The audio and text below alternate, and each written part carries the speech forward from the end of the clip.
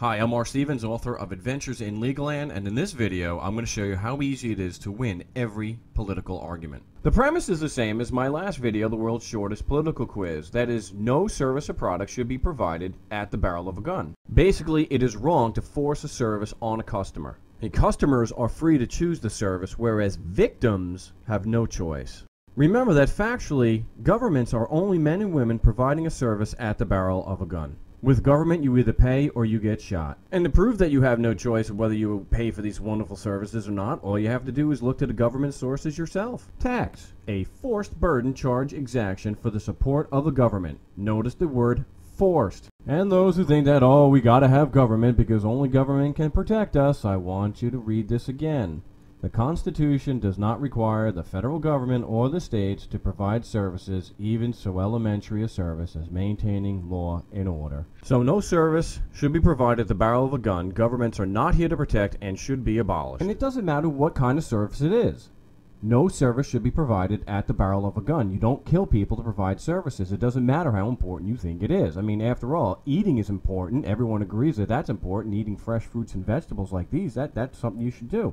But you don't force people at gunpoint to eat them. But given the nature of government, it's probably not too far off in the future to when they will be forcing us to eat fresh fruits and vegetables. So it's probably a pretty good idea to learn how to defend yourself against those who would attack you with fresh fruit. Self-defense!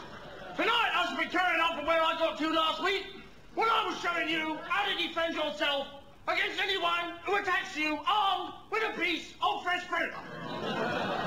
You promised you wouldn't do fruit this week. What do you mean? Well, we've done fresh fruit for the last 9 weeks. Now let's look at some popular political issues. Right now, an extraordinary amount of time, money, and energy is being spent to decide who's going to be elected, who should be elected, who's the lesser of the two evils. Well, that's an easy one. Remember, politicians are magicians, and politics is just to divert your attention away from what's really happening. So who should be elected? No one. No service should be provided at the barrel of a gun. Governments are not here to protect and should be abolished.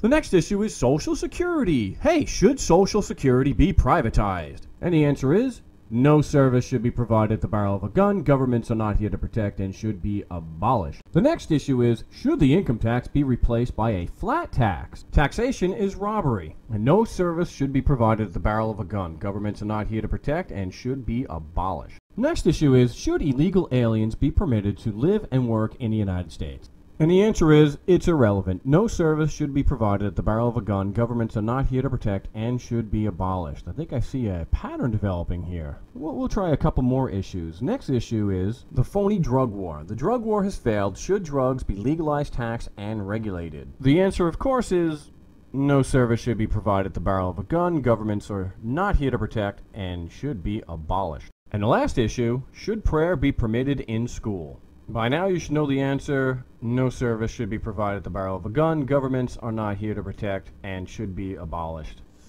See, it doesn't matter what the issue is, because with politics, the issues are nothing more than distractions to distract you from this simple truth that no service should be provided at the barrel of a gun and that governments are not here to protect. And that's how to win every political argument.